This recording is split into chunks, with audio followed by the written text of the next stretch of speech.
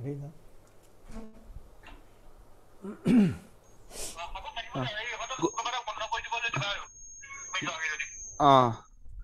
evening, Unni sir. Good evening. Good afternoon. It's only 2 o'clock. Yes, sir. It's already evening for Prashant. Yeah, for him, he has already declared. Maybe after Vishwakarma Puja, he thought.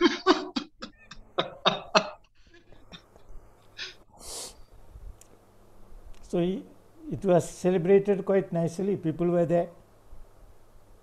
Vishwakarma Puja went over very well. Yes, sir. In the morning. No, after COVID. Arnab was actively involved. He started the whole proceedings. No, I know. We the first person to sit there. See, Dr. Barua, we have excellent faculties there, very active, very dynamic. But we have to activate them. That is it.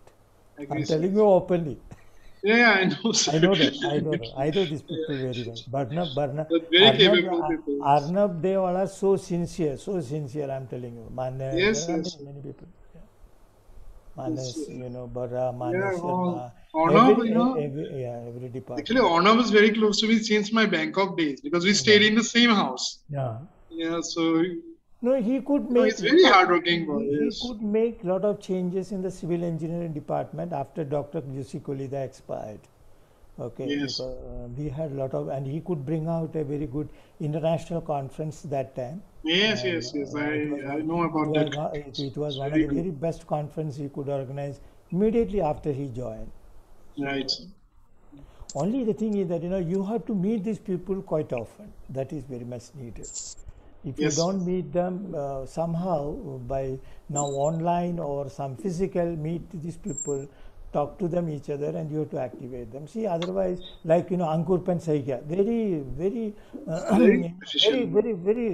hardworking person. Yes, very hardworking. Yeah.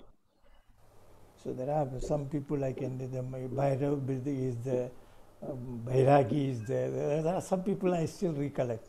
And we also lost some of the very good people from mechanical engineering, civil engineering also we lost. Some of them has gone to Assam Public Service Commission. 7 people selected, in one batch from our university. That was a big loss for our university. Yes. True, sir. What happened? Where is he now? Has he joined? Yeah, we should start actually. Sir has joined. Yeah, so you tell them. Yeah. 52 now. So, sir, you have joined? Yeah, I have joined.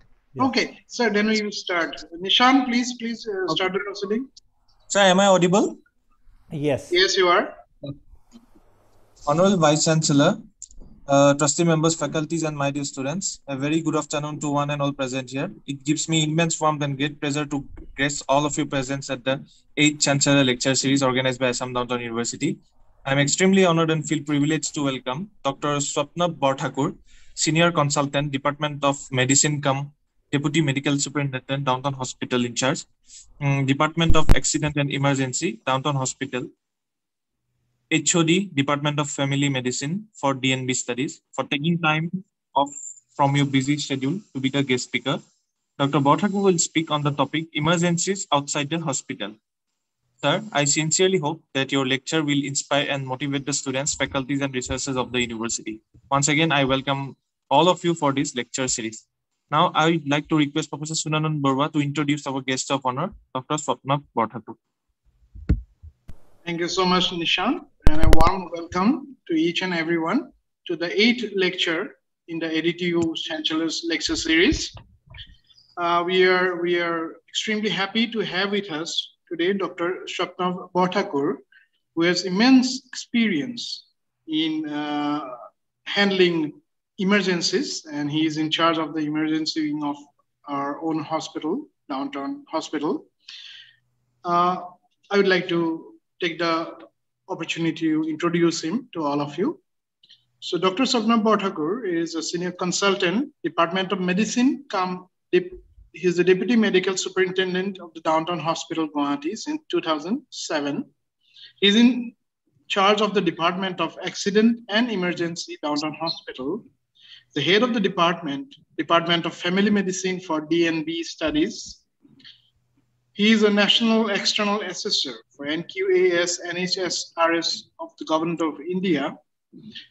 He's a visiting faculty of our university here. Dr. Bhattacharya's research interests are in the fields of diabetes, thyroid disorders, gastroenterology, and respiratory diseases.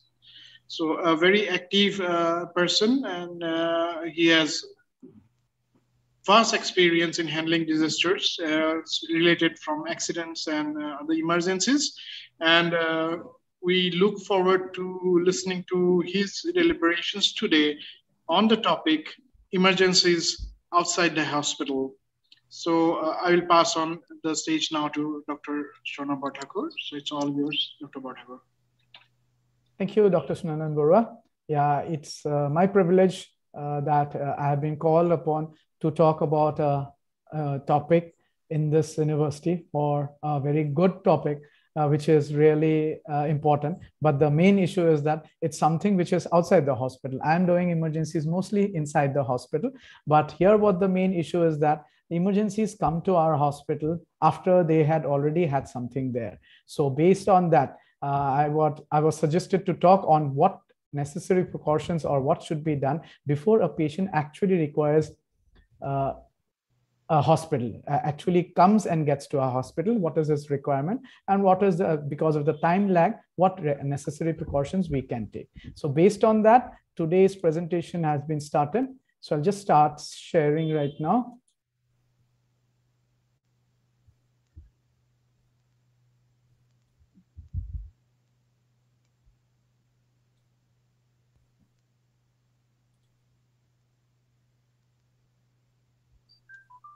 So it's emergencies, but we are managing it outside the hospital. That is what we need to do. So when we talk about that, the main issue which comes out when I'm outside the hospital is what is the emergency, an unforeseen combination of circumstances or the resulting state that calls for immediate action. But the main basis, what is an emergency when we talk, and be something from a pinprick to a huge disaster outside the getting the whole community or the whole country or the whole world as such. So its emergency is something which is serious, unexpected, and often dangerous. It's a situation which requires immediate action. So basically, if all these things are provided, we can say it's an emergency. The Indian Constitution gives the President the authority to declare 3 types of emergencies: the national emergency, the state emergency, and the financial emergency. So if we talk about emergency, it will be a long issues. But what we are more important or interested about is emergencies which are basically near to our heart. So that is with the public health emergencies. Emergencies which includes dam spills, failures, droughts, earthquakes, extreme heats, fire, floods, hurricanes all over the world, terrorist attacks, bioterrorism, thunderstorms, or any tornadoes. And recently, the mainly 2009 swine flu pandemic and the COVID-19 pandemic, which is going around. So these are public health emergencies which goes around the world. But according to, again, we can say it's something which is related to death, which is related to our health, or which is related to our environment. The death and health is something which is more important, which is more emergency, which is situation which we as humans believe in. But there are also environmental emergencies, which directly or indirectly do affect us. So there's are different types of emergencies. Coming to us, what we are talking today about public health emergencies, why is it important and where does it work? More nearer is that we won't be talking about that is our medical and surgical emergencies, which is my part. And that is why I'm standing today to talk at length, I hope so, about medical and surgical emergencies which we encounter, taking into context the whole layout of emergencies which can occur to us. An acute injury or illness that poses an immediate risk to a person's life or long-term health, sometimes referred to as a situation risking a life or a limb.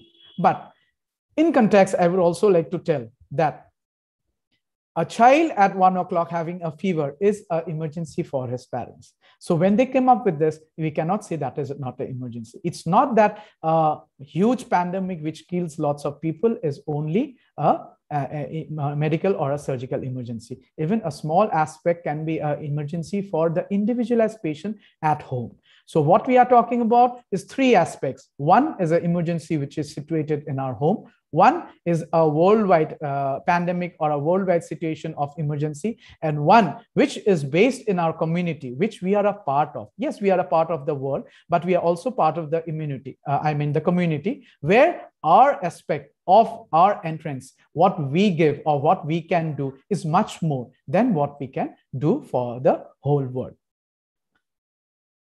Here, the main thing which comes why I'm talking about this is that our role in the emergencies.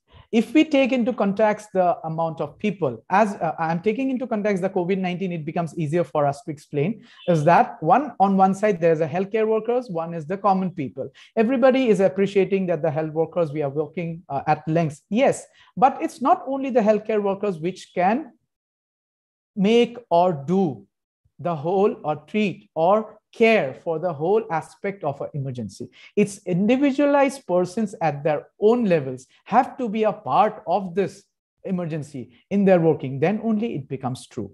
So the health workers are associated with, as we have seen in floods, armies coming in, police are working in our pandemics. Also, different aspects of fire workers have to be there because of different issues. So even if there are disasters or many other aspects of a pandemic or an epidemic, there are different peoples who are affected and also who are working at length. So my question is about the common people. Where do we stand?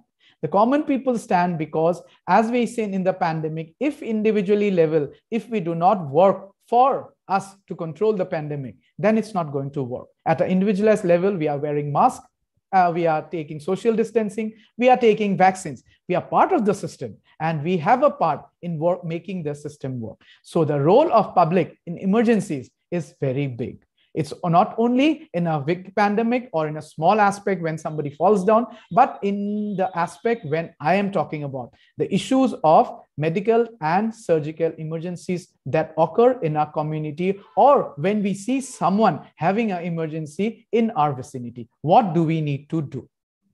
So that is how to handle emergency situations. We go to the topic first.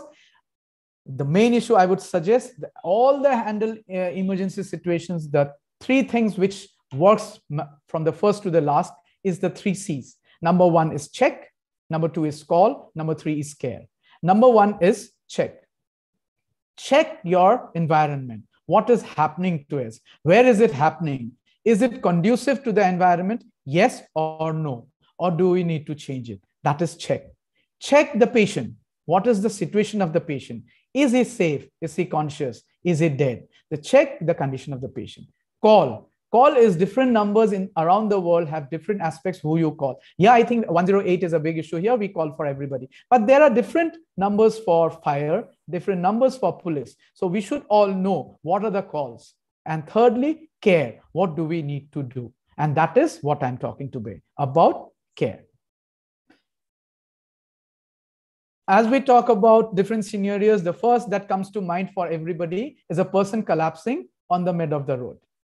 But before that, there is something going on in that person. Sudden unexpected loss of heart function, breathing, and consciousness is what we all supposed to be a cardiac arrest. But that is not so. Before that, when the heart does not get the blood, it needs, the cells get damaged, heart muscles die due to oxygen deficiency. When a major portions of the cardiac cells die, it leads to a heart attack. So we have the cardiac attack, which is the accumulation of a long period of other process, which is going on inside the body, which abruptly makes the heart stop breathing, and then it can result in death of a person. So we need prompt intervention, and that intervention is within 60 to 90 minutes. So survival is possible if the patient gets treated within 90 minutes of the attack, when the patient collapses. So the time period is very crucial. So what are our work? What do we need to do that?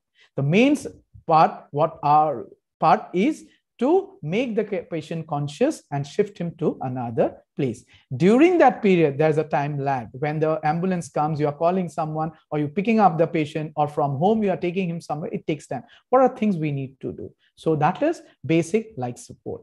Basic life support encompasses a total continuous process where you call for help, start with CPR, and then advanced life support comes. During the stay, you have to check the patient, check for the vital signs, and then call emergencies so that 108 or anybody comes out, and then start your CPR process. I won't go through the CPR processes because CPR is something which is not, I think most of the healthcare workers now is mandatory that we know a CPR, but as in other countries, it is basically most of the people, even common people, should know basic CPR, what to do when emergency arises. CPR is not only for a cardiac arrest, for any patient who is going in unconsciousness, CPR is a mandatory part. So we should all be talking about it. Basically, yes, yeah. Basic life support is a process in which CPR is a part, and your process of checking the environment and call of emergency. These are the first 2 points. You have to take the patient from an unsafe place to a safe place. Patient collapses on the middle of the road. You have to pull him to the curb.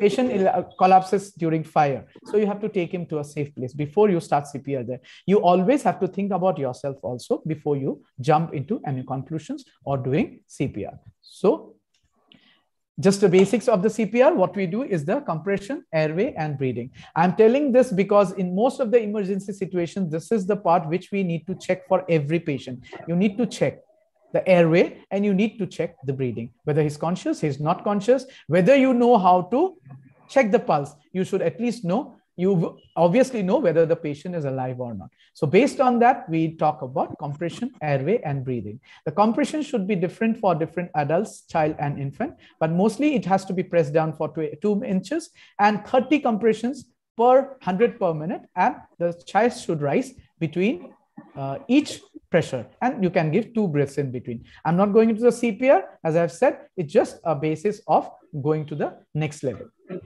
This is how we talk when we talk about a cardiac arrest, when the patient collapses in the middle of the road. Next thing which happens in the road is a road traffic accident. Road traffic accidents are now quite less, but state of Assam, we are saying that our the roads are becoming better. We are becoming very fast because of rash driving. We are having more accidents. But for the last 20 years, I think we are seeing much less of road traffic accidents, whatever the case may be. But yes, we should always take in context that we should have less of road traffic accidents, whatever may be the measure we take. But when it comes to a road traffic accident and you are on the side, on the curb when you saw an accident, what are the main 3 things which come into context? The main 3 things are, one is head injury. Head injury is a traumatic head injury which occurs when an object hit hard on the head. It is a condition where the patient immediately might not go into unconsciousness, but can cause brain damage and leads to brain dysfunction. Patient may just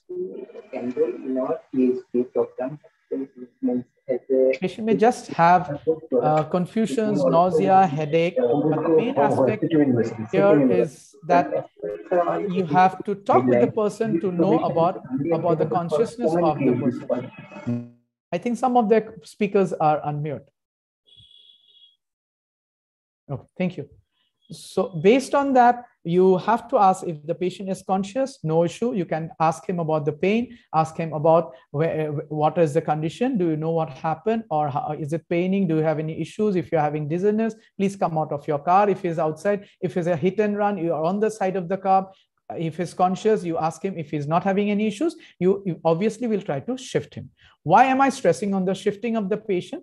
Because if you are having a spinal injury or injuries which cannot be shifted, you cannot. A patient who is unconscious, who does not know what to do, you might need to shift the patient. Yes, but you should know when and when not. If it's in the middle of the road, obviously it's life-saving. You need to shift the patient from inside the car or from the middle of the road towards the side of the road. Otherwise, it's always better, unless you assess the patient or the person who is hit, not to move the person from one side to another in an unconscious patient, or a patient who is conscious but lying and is not able to move by himself or herself, whether it's because of a head injury or any secondary injury. Next injury which comes is trauma and fracture. Here again is the same thing, is that based on the processes which is happening, the trauma can be also in the chest, trauma can be in the abdomen, and the patient can be having fractures. So what do we do? How do we know that the patient is having a fracture? The patient, if he is conscious, he will be telling you that there is pain at or near the seal of fracture. So he can't move that limb. He feels pain. There might be swelling, tenderness if you touch it in the area where there is a fracture.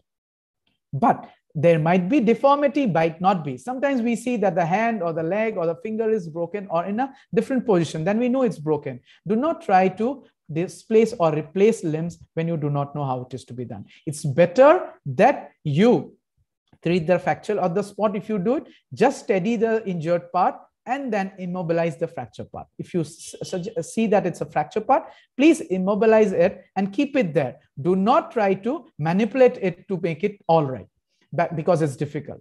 Here again, main things come is that your issue is to steady and support the part only. You are not going to treat it by putting a crepe bandage, or you are not trying to giving a plaster there. You are just trying to immobilize. So it should be loose. It should just be something so that they cannot mobilize it. It's like a tourniquet.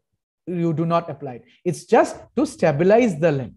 If you add a tight tourniquet in an area which is already having short supply of blood, that limb will go into death. It will dry up, it become gangrenous, and it will die off. So it's always better to steady a limb and always start to immobilize the limb, not put a tourniquet and try to stop the bleeding supply. Coming to this, comes to the third part of our problem is the bleeding. Bleeding is something which you can see, is something which you cannot see. The bleeding which you see outside may be red, and you know the patient is bleeding from the head, from the hands, from the limbs. There's a cut injury, but he can also be bleeding inside the brain, inside the abdomen, inside the chest. So those are areas which we do not know. But if you have a head bleeding, obviously the patient will be unconscious. Chest bleeding, he will be telling that he's having pain inside. Abdominal pain, he might be in a stage of shock. So if the patient is bleeding, when you see bleeding, you try to stop it with clothes, dampen it up, but please do not try to put a tourniquet and stop it unless you know what you are doing. If you put a tourniquet in a small injury which is on a limb and you stop the blood supply, that limb will become gangrenous and die off. But yes, if you have a fracture of the femur where in the hip there's bleeding, that leg is already gone. You have to put big chunks of clothes or anything, push it down so that the bleeding does stop, because you are trying to save a life. The leg at that moment may not be an issue, because if you are having bleeding in such sites, the blood supply is spurious and you're not being able to stop the blood of the hip or in the leg, then the blood supply is already gone. The bigger vessels are gone. But if you put a tourniquet there, what happens is that even if there are small vessels which are at least supplying the leg, till it comes to a place where we can do definitive therapy, the leg becomes dead and there was no way to salvage the leg. So it's always try to save the leg also by stopping the bleeding, but do not try to stop the supply of the blood and reduce the bleeding. So this is the basis on which ATLS is made. I don't want to go through the ATLS like the BLS. So I just promoted the things which a bystander can do before actually knowing about the ATLS. The first three parts of ATLS can be done by any of a bystander, but the later parts require that you know. Most of the paramedics, I think, which are working in your university or being taught in your university knows, because I also treat some of them.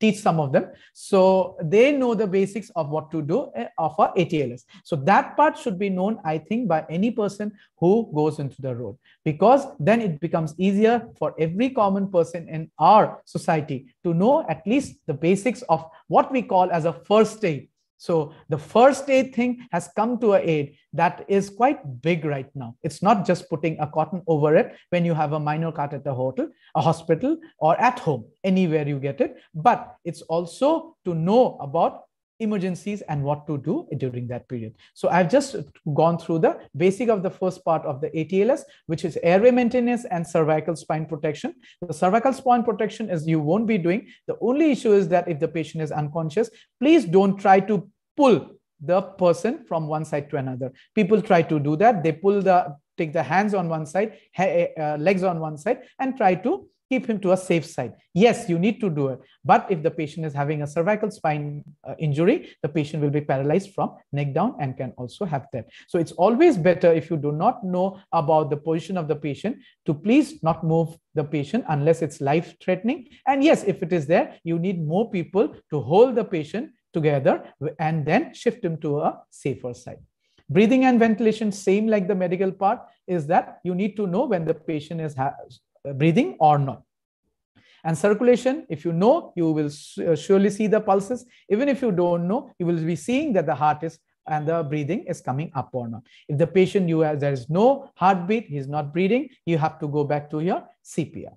Checking of disability is the fracture that I talked about, and the exposure is the area of the patient where it has happened, and also the exposure of the patient. What is the status of the patient? How much is it? What do you need to do? Is it just a bruising, or there is injury? The patient is conscious, unconsciousness. He is having a leg which is on one side, so there must be a fracture inside. So that is what we need to know by full exposure. The assessment as such is not to be done by a layman on the road. It's not necessary, but we can absolutely know about the main parts, what is happening. We do not need to know whether the chest injury has caused the rib cage fracture or not, or there is blood in the abdomen. But we need to know if the patient is conscious, unconscious, he's having fracture, he's having lots of bleeding, and he's not maintaining breathing also. What do we need to do?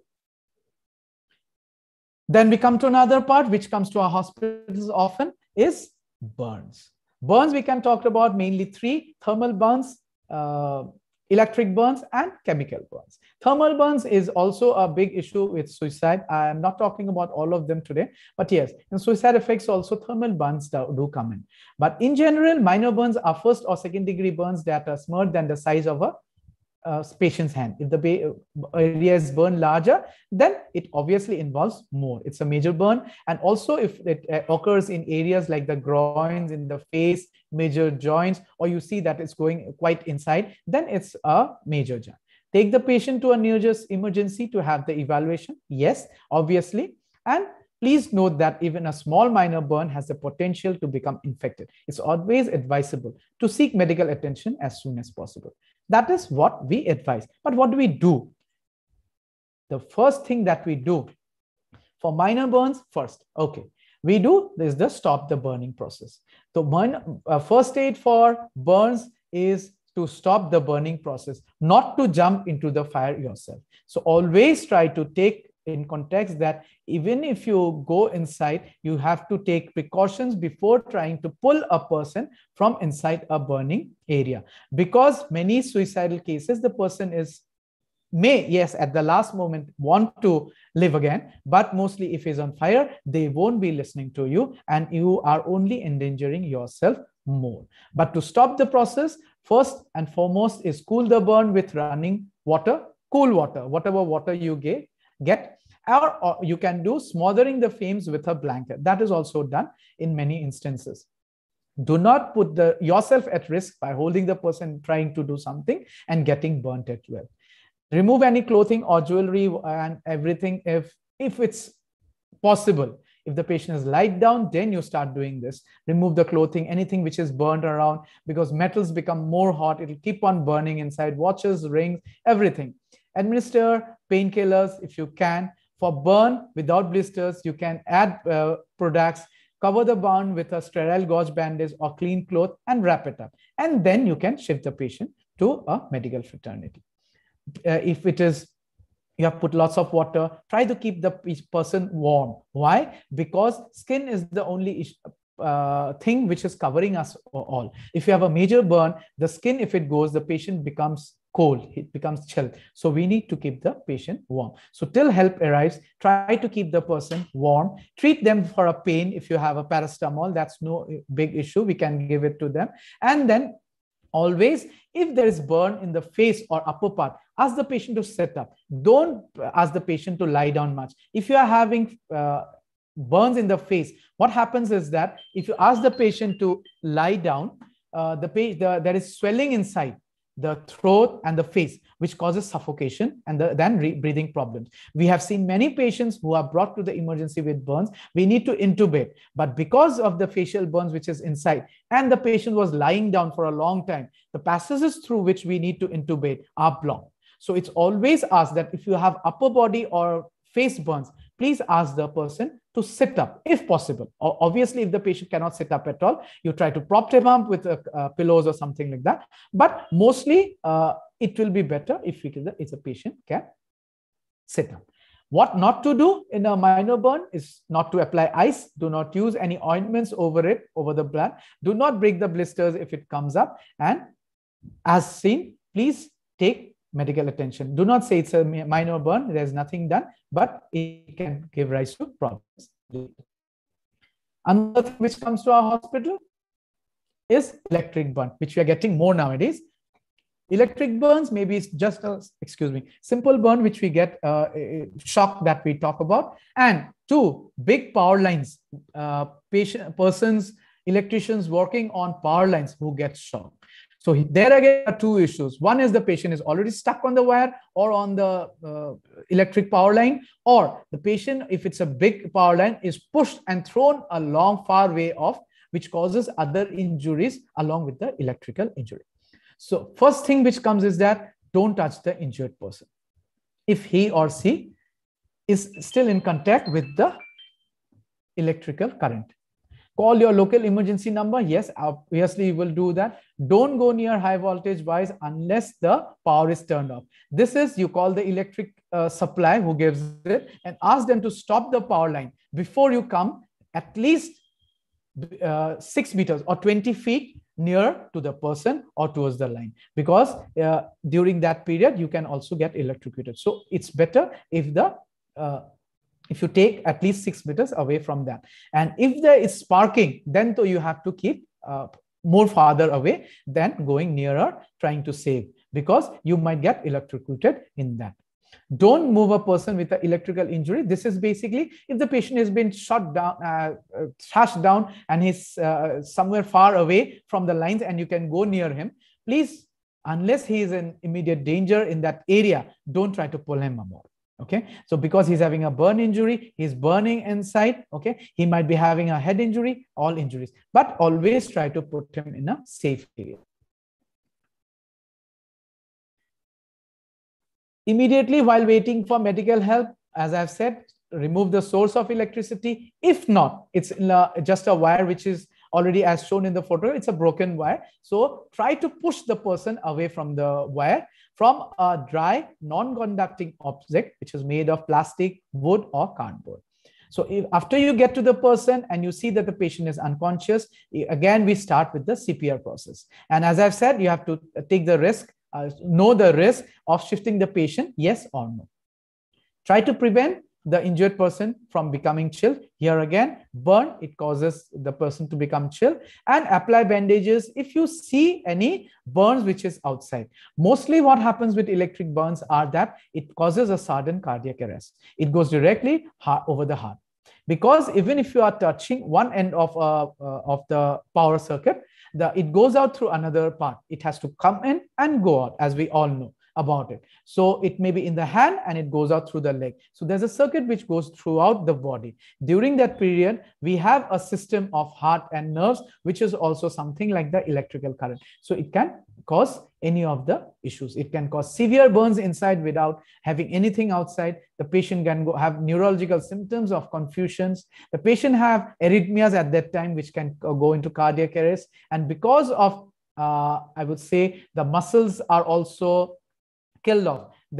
It can just get what you call melt out because of the burning. The muscles can melt out and causes muscle pain, contractions, and also neurological seizures and loss of consciousness. So what we need to do is to shift the patient to a safe area, check that he is conscious, unconscious, start with his CPR if required, and keep the patient warm. And if he's having other issues, like he's having seizures, as we'll be talking later of seizures, what do we need to do? We put him on the side, take him to a side, and then wait for him to get other equations. As we are talking about electrical injury, Then we have another one, which is chemical. The main issues of chemical is, which we do not get much here, is that we can get it even in a chemistry lab, which I want to tell is that we are not supposed to put, it might be acidic or a basic, even if we know what is the cause of the chemical which is causing the reaction or the burn, we are not supposed to put the other one, because the reaction then occurs on the body and then it causes deeper injury. It's always better in a burn to put water to douse out, and if the patient is a person is having the chemical on his clothes, to remove any clothing, anything which is nearby, which can cause more burn, and then take him to a safe area and absolutely put water in him. Stroke is another issue which I wanted to talk is because it's a medical emergency. Yes. Why? Stroke is done because it can be either due to a hemorrhage or it can be due to ischemia. For us, either the blood is there or the blood is not there. But the main issue is that the symptoms of stroke. Why do we need it? Because it's preventable. If we know the symptoms of stroke, then the morbidity and mortality of a patient dying or having serious paralysis due to stroke can be reduced. But that too, if we know that the patient is having a stroke within 30 minutes of having it. So that time period, like a cardiac arrest, is very important nowadays, because there are medicines which can prevent the stroke from progressing. So we call it stroke in evolution. During the evolution part, if we get a person, if you bring a person, a common person can know and bring a person to a hospital, then the mortality or morbidity or the chances of him having a full-blown paralysis or stroke can be reduced.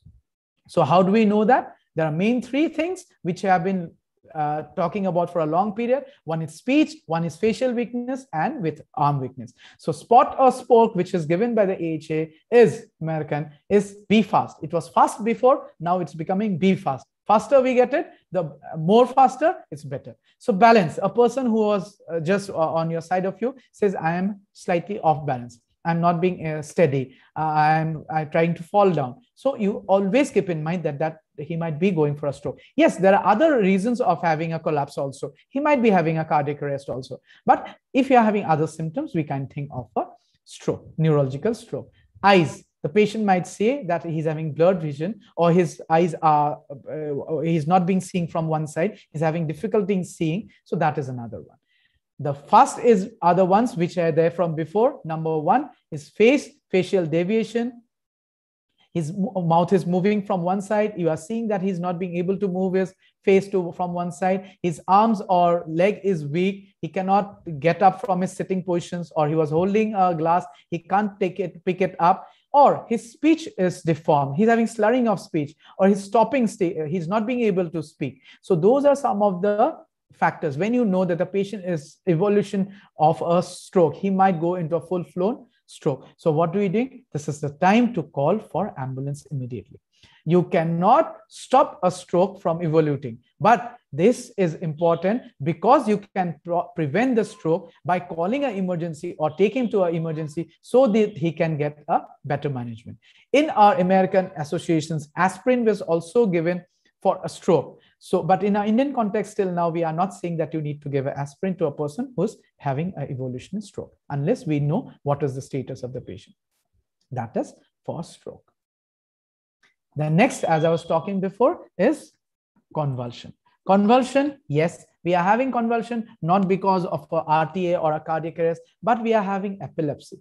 We are not seeing epilepsy or seizure disorders now. Do you suggest that we are having it less? No. We are still having lots of neurological disease, full-blown GTCS that we call seizures or focal seizures, but which are not taken care of, or they are being taken care of in the local or rural areas. How? Because the people are now aware that if you have a convulsion, what you need to do. It's a medical condition where the body muscles contract and relax rapidly and repeatedly, resulting in an uncontrolled shaking.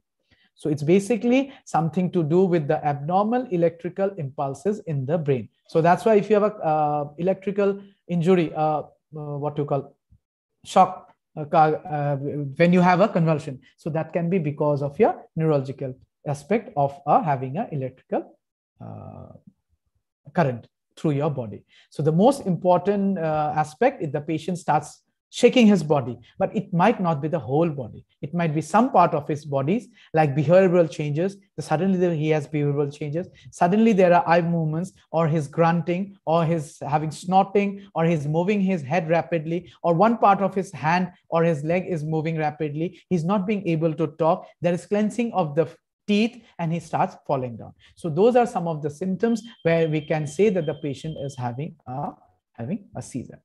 My important aspect in a seizure is that none of their issues, none of us can stop the seizure from happening. Please do not try to stop the seizure. So what are we trying to do? What can we do? For generalized tonic-clonic or grand mal or any seizure that we talk as mrigi bimar, or we are saying as seeing in the people who are having seizures, that they go into a full-blown seizure. That is what we mostly get in on the roads. Is that the first aid for convulsion should aim at preventing further damage or injury and maintaining airways. So there are three aspects of our first aid for seizures. Number one is further damage. Okay, so the patient should not have more damage that is in his body. Injury, he will fall down. He was standing, he suddenly had seizures, and he will fall down. So the risk of falling and having injuries, take him to an area which is safer. And thirdly, maintaining his airways.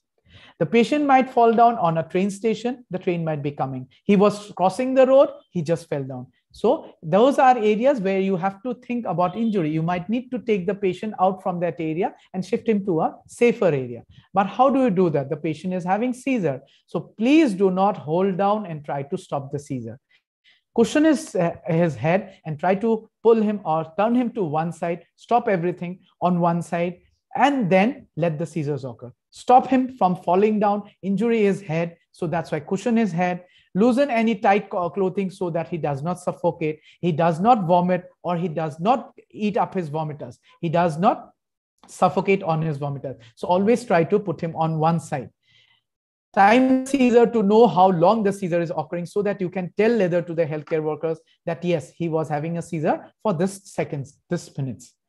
Don't put anything inside the mouth. You cannot prevent the seizure. What you can do is, yes, you can prevent the further injuries like bleeding or a tooth break, clenching of teeth. But if you put your hand inside, you are injuring yourself. If you put a hard object inside the mouth, you will be breaking his teeth. So that is not done, because tongue bleeding, tongue biting and bleeding are some of the parts of a seizure. You cannot actually prevent that. What you will be doing is doing more harm to the person. So better to put him on the side and let him go over the seizure. It will stop at one time. It will not keep on continuing. Okay. So after that, first timing we need down so that he goes to a healthcare and then starts medications. For during that period, the main issue is to reassure the victim that you will have until recovery, because as the seizure ends, the patient becomes conscious, he will be confused, which is post-ictal confusion.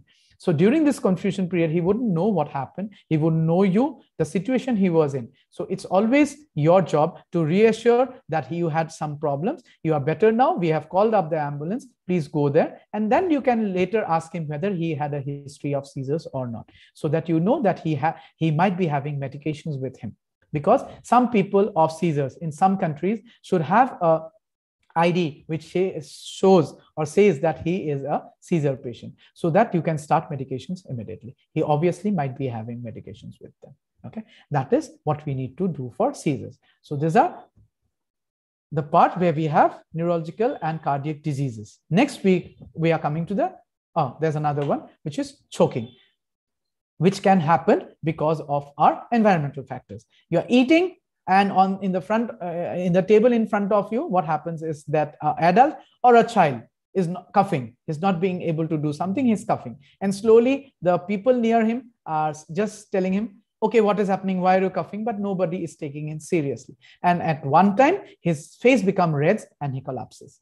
That is what is choking. When an obstruction blocks the windpipe, causing a person to be severely short of breath. So I think everybody has learned about the Heimlich's maneuver.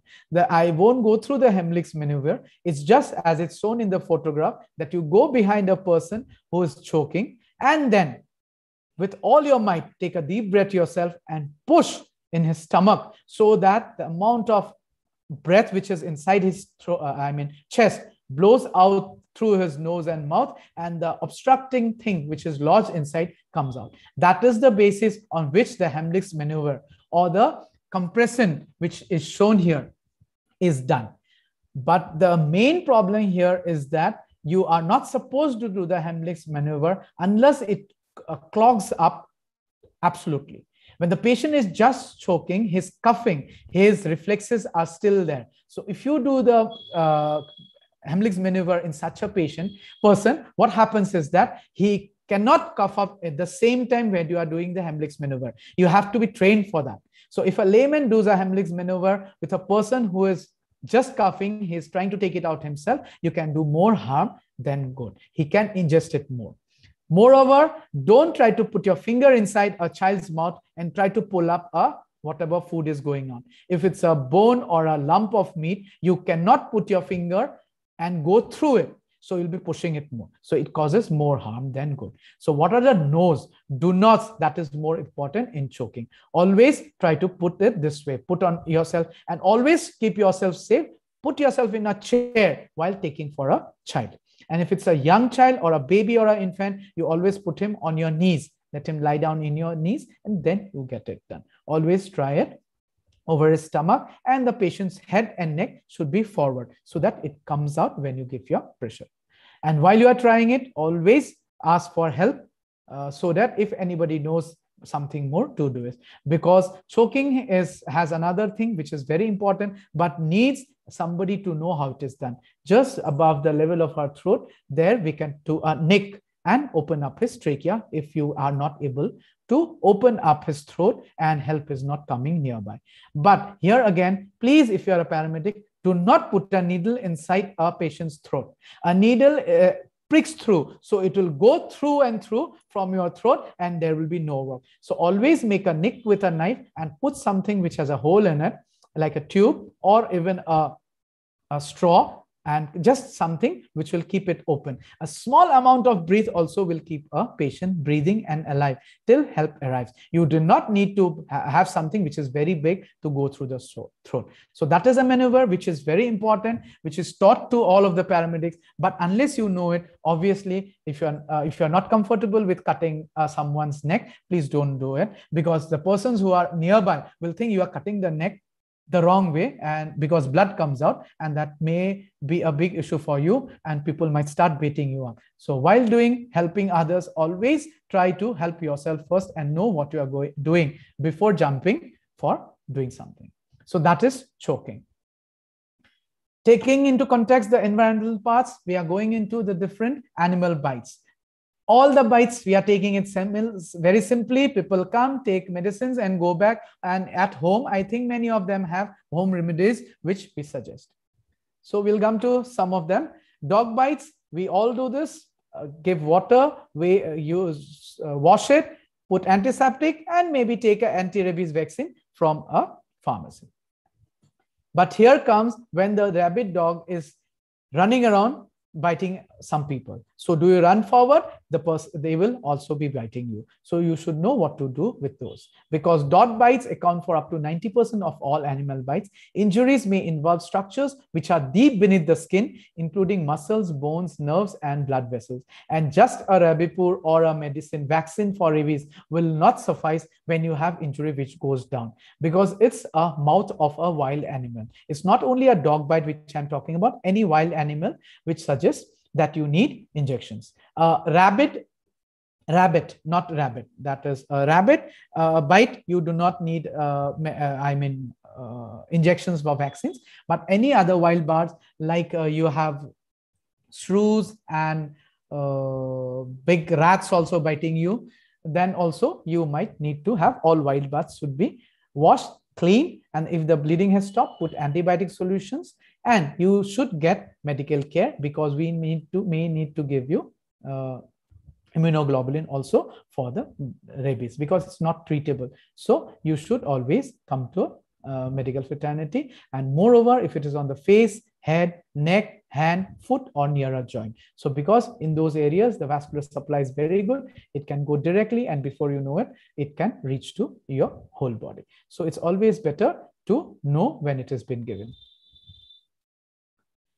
Again, another bite which we take. Yes, snake has bitten. What is the first thing it is done in our rural area is that we talk about is to find the snake, kill it, and try to show it. No, do's are immobilize, apply basic first aid, and rush the patient to the nearest hospital that can deliver TTs, antivenom, and emergency care. That is what you need to do. How to do it? Indian is one of the biggest areas or having the highest rate of snake bites. So in the rural areas, what they do is carry no right, which has been coming in our Government of India guidelines, is carry no right.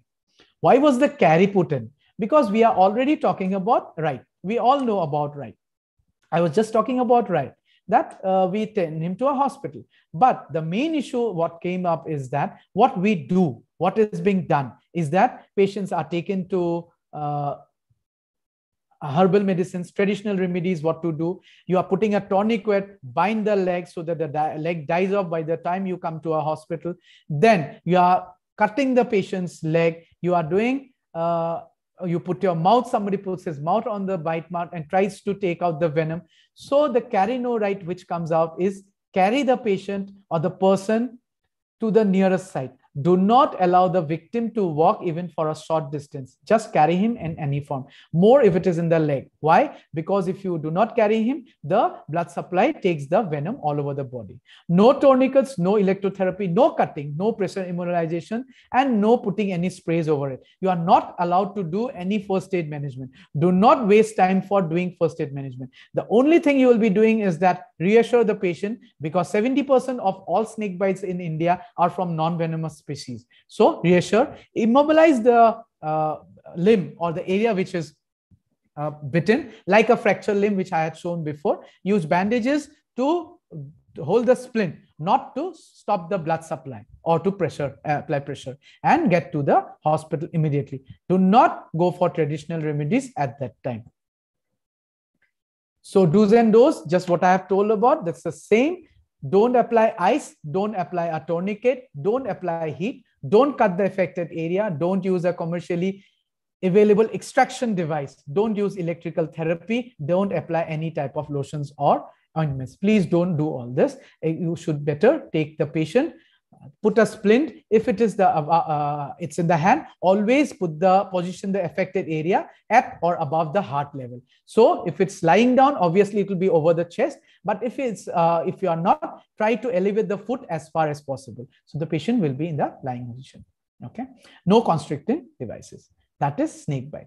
Then we come to, and this is just a photograph I just took out, but I think I'm talking at length, so I will skip it. This is how you on the management, how do you do the splinter? This, as you have just seen, it's just like a splinter of a fracture that we are doing. Put a just to immobilize. We are never binding it anywhere like a tourniquet so that the blood supply does not go. Please don't do something like that. Just immobilize the patient's leg, and so that the blood supply stays there and come to a healthcare area. Then bee sting is also same thing that I'm talking about. Bee sting. If a single bee stings, no issues. You take out from it, especially if it is on the lips and mouth, you'll be having pain. If it's on your head, you try to take it out with a pair of tweezers. Okay, apply pressure, put ice on it.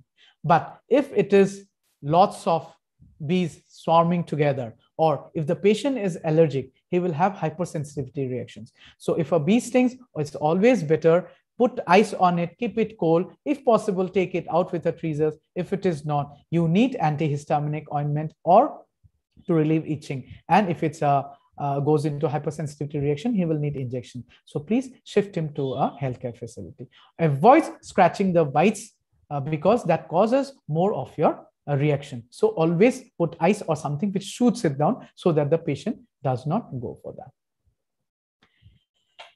I put this lastly, which was because last week we had got an issue in Assam where people were drowning because of a ferry incident.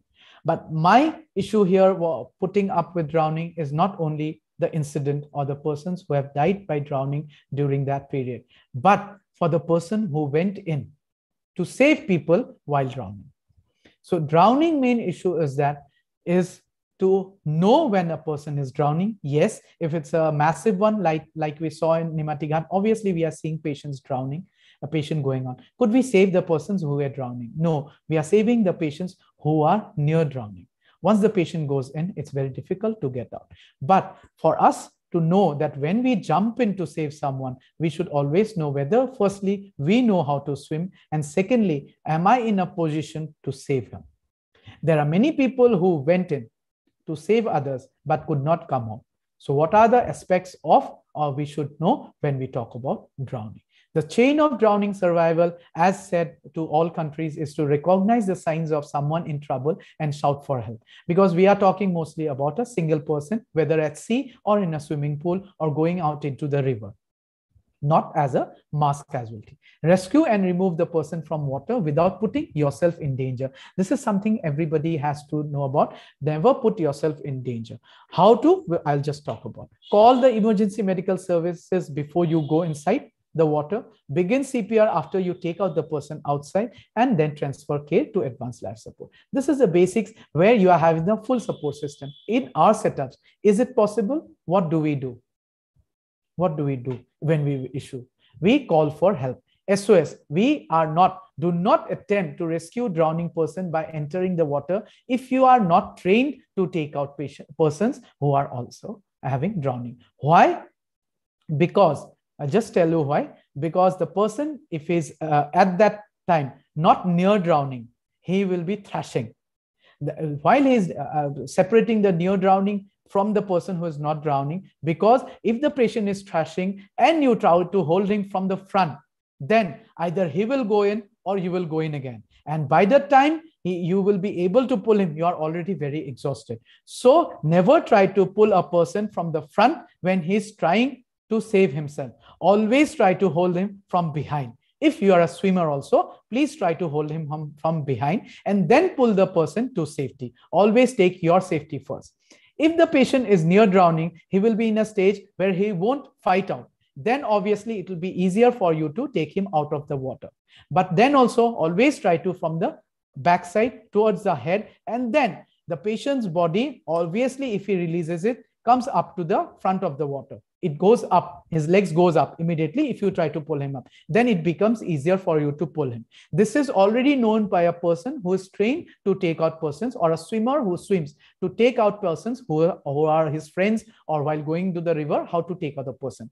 But we should always take into mind during mass casualty that when you are a swimmer, you are going in, after taking out 3 persons, you are exhausted. And that is what happened to one of the persons who went in to save in the pneumatic hut, where he lost his own life. Throw a flotation device where you get people like that, or you are having jackets, or you're having in an area where you have all those things. If not, take a long pole or a bamboo which does not go down, which floats, put it for him, and then you can pull him out of the river. Once the drowning person is in dry land, then again your resuscitation comes like a cardiac patient. You have to know about the basics of BLS, try to find out whether he is having any issues while drowning down, and then put him on one side, try to take his water out, and if he's unconscious, start CPR if required. If the patient was swimming in cold water, get blankets or otherwise help. Bring the body's temperature back to never. He's already exhausted. You are pulling him up. There is water there. He's unconscious, in a stage of shock. So we should always try to put him in a normal temperature.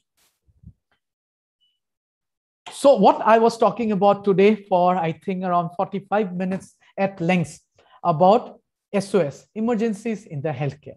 So emergencies in the healthcare, it can be many other incidents. As I've said, in a household for our parents, even a cut or a fever for a child is an emergency. To bigger issues where there's a big fire going around, or there's a fire drill going around, there's a disaster drill going around. So there are different drills we are doing on, so that we know about how to get about and do everything to treat a patient or care about a patient when such a reason occurs. So from my presentation, I just wanted to suffice some, not all. There are many other health issues which I can keep on at length go around, but it'll take a long time. I don't want to go through all, but yes, there are many others by which, but the basics of treatment or the care is to keep up oneself updated on the basic life support and what to do, and mostly what not to do when nature calls and there is an emergency. So with this, I think I have incorporated most of the things which are inside in queries of our healthcare. But as I've said, health is not the only area where we have calamities or emergencies. There are many household emergencies which come out where I may not be a good person to talk about. Like basically my issues will be when I get my car breaks down in the middle of the road and I do not know what to do. So it's there for everybody in our life that we don't know where it comes up. I may be apt in the health sector, but maybe I won't know anything to do at that time. So helping another in an emergency is not only in the health sector, but everywhere to look out for each other and see what to do and how to do. So with this, I think I have gone through more, I have talked at length about the health and what I am uncomfortable or comfortable with. Thank you all for a patient hearing. Back to you, Dr. Sunanda Bura.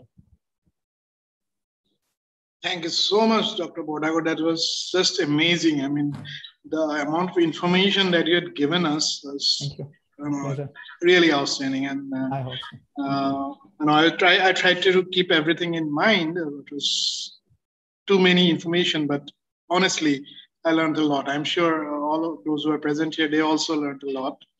And now we will open up for some quick questions if anybody has. Yeah, sure. So any questions? I'll stop the screen sharing. Yeah, please. Yeah.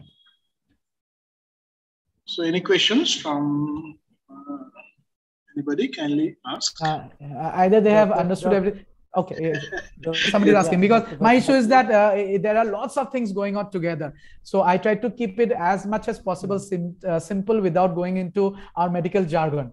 So I hope that's also done, because as I've known today, this is not only a health sector ones. The viewers are also from non-health sectors also.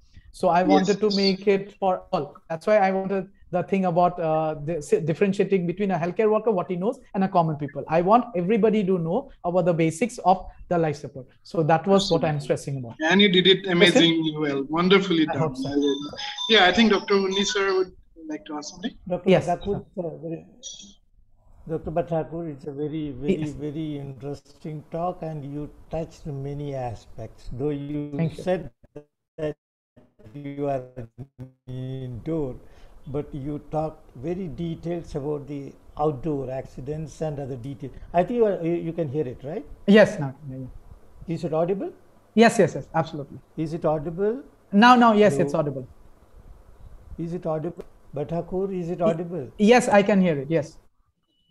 Yeah, I just wanted to ask you something. You know, now in the southern part, I found that after the brain damage, most of the times, you know, the other organs are being immediately taken out, and then donor, you know, and a lot of lives are being saved. Lives are being saved, and then, you know, suppose, you know, the hand mutated, you know, amputated has been. Now, what about in the Northeastern India? Is it happening now?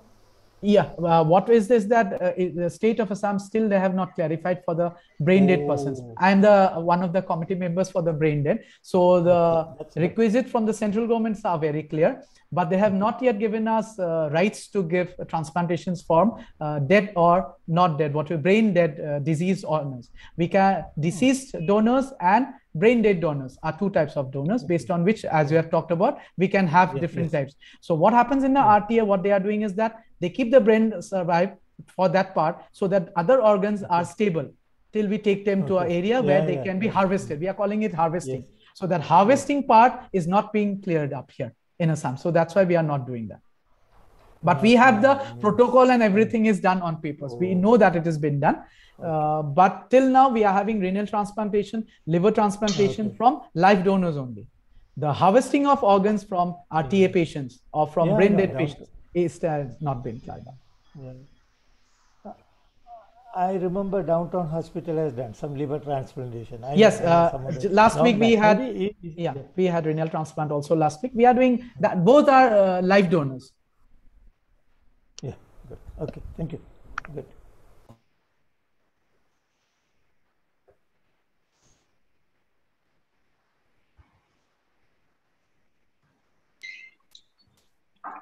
Any other questions you'd love to have? Yeah.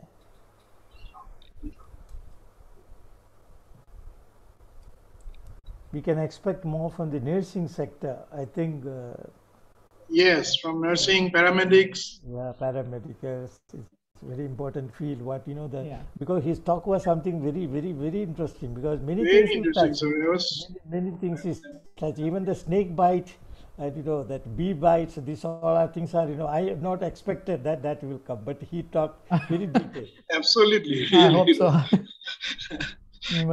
I was thinking about whatever comes to the hospital and trying to take it to the periphery and what we can do. So some of the points you said very right. Whenever the snake bite comes, the old people, young generation, the old people will do make the things more complicated. What Yes. you said is very true. yeah, that's the main issues we are coming now. Yeah.